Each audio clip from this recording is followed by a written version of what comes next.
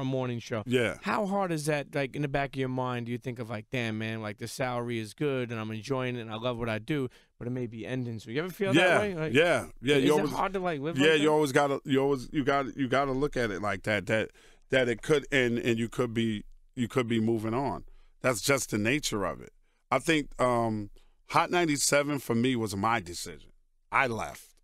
I left because at the time they wouldn't. There's my son is on the phone. Hold on, let me look at him.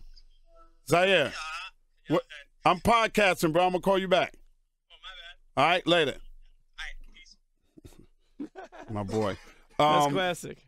It's Shouts to Zion. Hot 97 didn't. Yeah, shout out to Z. It didn't hurt because I left because they wouldn't guarantee my contract. I have been working on a guaranteed contract for a lot of years. What does that mean for people? That means I get my money no matter what happens. Okay, for like how many years they signed it for? 2 years, 3 years. Okay. You know, And they wouldn't. You know why they wouldn't guarantee? I don't know. It was at this point they had let Dre go, and then I was about to re-sign, and I was like, okay, it's got to be guaranteed because if y'all change the format or whatever happens, I need to know I'm getting paid. Sure, absolutely. It doesn't matter. I feel like I'm a basketball player. I need a guaranteed deal, right? So they wouldn't do it. So I went to L.A. L.A. gave me a guaranteed deal, and then I stayed in L.A. for a little over. Well, I had a 2-year deal in L.A. and I stayed in L.A. Until they sold the damn station, and then Radio 1 bought it, and then bought in Steve Harvey, but they still had to honor my contract. I had another year left on my deal, and then I came back to Power, and I had another guarantee. Yeah, that one hurt me. Yeah, why? Because I put that station, I gave that station integrity. Absolutely. They were jamming 105. They were an old school Luther Vandross playing, and they brought us back for integrity, and I gave them the integrity that they needed, the integrity that they wanted, the integrity that they had to have in order to make a mark in New York City. And I worked my ass off for Power 105. And to be unceremoniously let go for no other reason than they kept saying, and Cadillac Jack McCartney was the program director there. Yeah. And we would have meetings, and he was like, we got to get younger, we got to get younger. And I'm like, Jack, I can't get no younger, bro. I am what I am. What does my numbers reflect? We're never out of the top 5. What's the problem?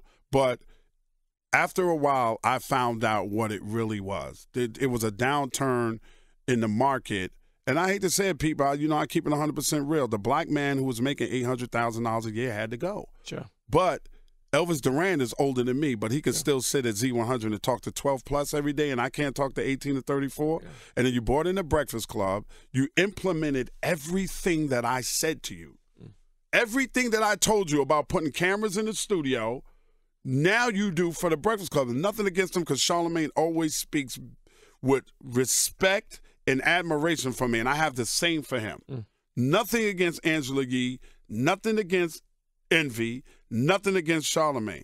But collectively, I don't know what they make now. Collectively, when they first started, they weren't making collectively what I was making by myself. Sure. And it's just fucked up that you could see the trend and what was going on, and I didn't have an opportunity to say goodbye to the audience after I'd been there since you flipped the station. I got escorted out of the building like I wasn't shit. Yeah. That hurt my feelings. That hurt. I sat with G-Spin.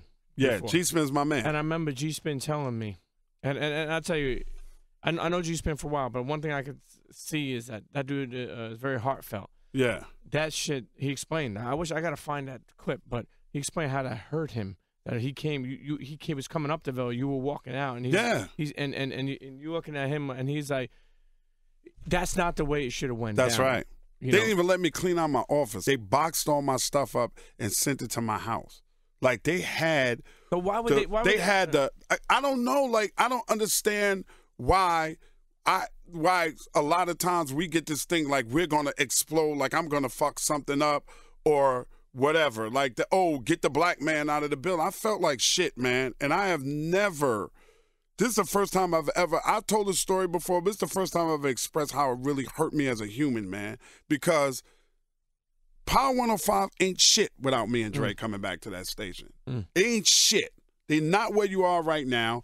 You're not making the moves that you're making right now. And to just be that nasty and disrespectful, to take my key card, to escort me out of the building, I understand now why some people go postal, because you put your heart and soul into a company that doesn't have their heart and soul inside you. Sure. When you ask me, do I think it's a good idea for you to bring Star and Buck Wild to Power 105? And I said, sure. Sure, I'll go to afternoons, but you made sure that you kept me under contract for afternoons and mornings, right? When I brought OPRAH to the damn radio station, the first time she'd ever done terrestrial radio, Jamie Foxx has always been my dude. I did the Jamie Foxx show. Jamie has been my dude from when I lived in L.A. for a long time. Jamie came up, and OPRAH had this thing with her that she didn't like hip-hop. Remember, she had kind of like when they did Crash, she froze Ludacris out of the interview. She didn't interview Ice Cube for some reason, but she was getting ready to do her Legends thing, her Legends television show and all of that stuff. And Jamie was on the show, and I said, Jamie, you cool with Oprah and Gayle King, right? And he said, yeah. I said, tell Oprah to come through. Like, she needs to sit down and tell his audience about how she really feels. And he was like, yeah, I'll do that. And then one day, unfortunately, my cousin had gotten killed, and I left. I was in the afternoons then, and Star and Buck Wild was in the morning. And I left to go to his wake and his funeral, and I get a call. My assistant at the time, my man D, gets the call and said, man, y'all got to come back here. Oprah's here. And I'm like, man, fuck out of here. Oprah, man, you believe that shit? D, hang up. They was playing, right? And they called back in and said, nah, man, Oprah Winfrey is here looking for Ed. And we were about 4 blocks away from the radio station. I just jumped out, ran back to the station. I told D, bring the car back around, man, put it back in the garage.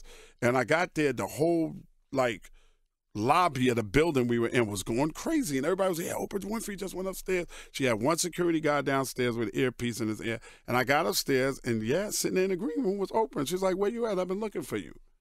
What the fuck? Were you like, yo, this is crazy. I was like, yo, this is crazy, and I went in the studio.